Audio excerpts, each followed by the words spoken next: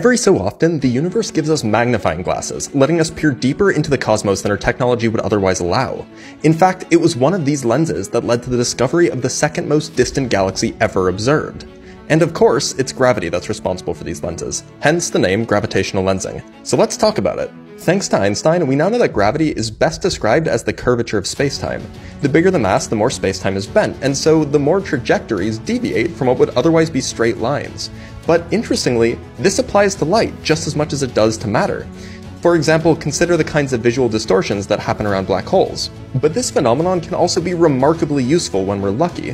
When a distant object is behind a massive galaxy or galaxy cluster, the gravitational pull of the foreground object can bend the light inwards like a lens. As a consequence, it appears as if the light comes from a larger source.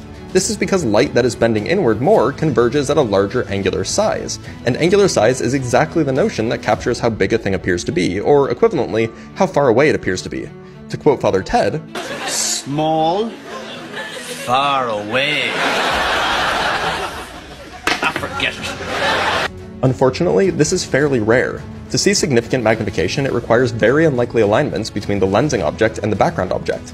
For this reason, a given galaxy, say 5 billion light years away, only has a roughly 1 in 2 million chance of causing a lensing event that produces a magnification of more than 10. Fortunately, there are enough galaxies that we do occasionally get lucky, and then we get beautiful images like this.